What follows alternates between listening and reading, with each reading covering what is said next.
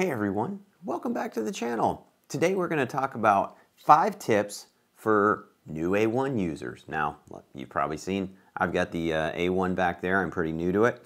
So I wanted to cover a few things that I've learned over the short time that I've had with this printer that will maybe help you out as well. So let's get into it.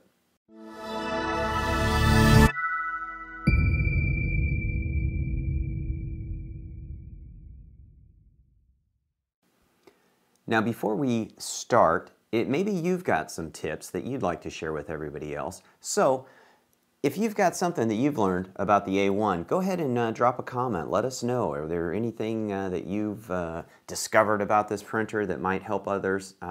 Just go ahead and let us know, and please share your knowledge with the rest of our channel followers. Okay, tip number 1.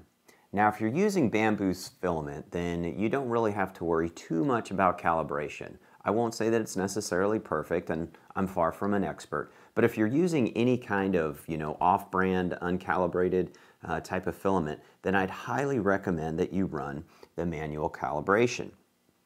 Now, these printers are pretty good about taking care of a lot of things on their own, but they can always be improved by a little bit of, user intervention. So I'm not going to go into a ton of detail here because it's a pretty long process, or I shouldn't say long, but I'm working on a video that'll cover the calibration, and that's probably another 10 minutes that you probably don't want to sit around for this. But let me just tell you, it will step you through a few things. There's flow dynamics, and it'll produce either a line or a pattern that you can take a look and see how your printer is performing and enter some values that'll be stored either on the printer or in your software as a filament profile that will help you out. And so you've got flow dynamics, and then you've also got flow rate, and it'll print out a series of these little, a grid of these different swatches, if you will, that'll have different surface textures on them, and it has to do with the flow rate, and you'll be looking for the shiniest value, and that will you will go ahead and again put that into the software, and it will improve your prints. Now, I've done this for a number of different filaments. Pretty much everything that I have back there I have calibrated, and that's going to improve your print performance. All right, the second tip. This is kind of a cool one. So filament run out or auto refill. So now this really only works if you have the same types of filaments loaded. And again, it doesn't have to be Bambu, but so here I have PETG Basic in black. This is what I use to print my production parts. So I print a lot of things like this. Now if I have I could load 3 spools of this black and then 1 spool of, say, white or the transparent like I have in this piece. And if I were to run out of the black, since that's what's used mostly, if I have auto refill loaded on, I can tell it and it will fail over. So when this spool runs out, let's say I had this on my AMS and I had this in position number 1 and I had also black in 2 and 3. Well, if 1 runs out, then it'll kick over to 2, and then 2 runs out, it would kick over to 3. So it's just a great way of being able to produce, if you're doing a big run, or maybe you've got a spool that's almost out of filament, you can just load it up and it's going to fail over, and you're not going to wake up, hopefully, to a printer area where it says it ran out of filament, and you thought you had started a long job, and now it's just been sitting there idle for several hours while it waited for you to change filament. So that's kind of a really handy feature. So that is auto refill, and that's a setting that is based in the software. All right, tip number 3. Tip number 3 is to print a scraper. Wait a minute. Didn't we talk about the scraper in the original video? I'm not talking about this one. This one is kind of cool. It's got this metal blade, but like I said before, metal blades and your build plates, yeah, I don't know. I'm not a big fan of metal blades on these plates, especially this one's pretty robust, but if you have something like this where you've got a smooth plate, putting a metal scraper on this, you're going to damage it pretty quickly. So when I say print a scraper, I mean print one of these. Now I've got all sorts of them. I've printed a bunch of them because I find these things so handy. Initially I started with one and I said, you know, heck, these take next to no filament whatsoever. I've got some filament laying around that I don't really care too much about. So I'm going to print one for every printer that I have. So I ended up printing these. Now these were made out of PLA, so they're going to be softer, and if the bed's, you know, warm, they may get a little warped. So I went ahead and printed 3 more out of PETG. So these are going to be a little bit easier to use. And the nice thing about them is I am not going to scratch the plate when I'm trying to get something off. I'm not going to gouge into there and mess up my build plates. So these things are great. I highly recommend that you print some of these. And these are found on Maker World. I'll put a link in the description so that you can print your own scrapers. Tip number 4. I'm getting better at this. 4. Tip number 4 is AMS Light filament spool adapters. So you may have been wondering what this big green thing was over here.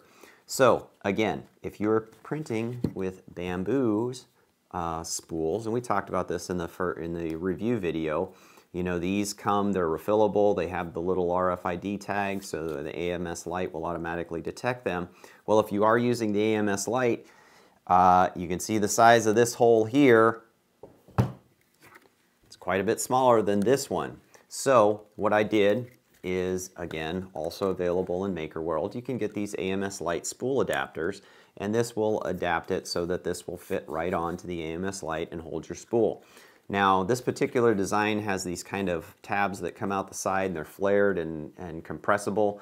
It was still a little too small for this particular spool. If I would have, I didn't know exactly at the time, I could have increased the size on it and it would have fit in here a little bit snug, but I wasn't going to reprint this, so I just got some foil tape and threw it on there, and this is going to be more than fine. And when I'm done with this spool, I can take that tape off, take out my spool adapter, and use it on the next one. Now, primarily for me, I can tell you that Overture, the cardboard spools, work great on that. They fit right on. But if you have something that doesn't quite fit, print yourself a spool adapter. That's tip number 4. And tip number 5. Tip number 5. This is not sponsored by Dawn dishwashing liquid, but it does seem, I always see Dawn. I don't know, you know, everywhere I look, people say, you know, use Dawn dish soap and a sponge or whatever. I don't think there's anything necessarily magical about Dawn, but dish soap, and what I have found is a green scrubby like this. This one's a little folded over, but a green scrubby, or the backside of one of your sponges, if it has that little green section on it, these work wonders. Now, when I was, before I got the Bambu, I was just having a heck of a time with my Prussias. The build plates, nothing against them, they're great, but I would find after several, could be, usually it seemed to be more of a time issue. Obviously, the more I would print, it would get to the point where things no longer would stick, and build plates are consumables, they won't last forever.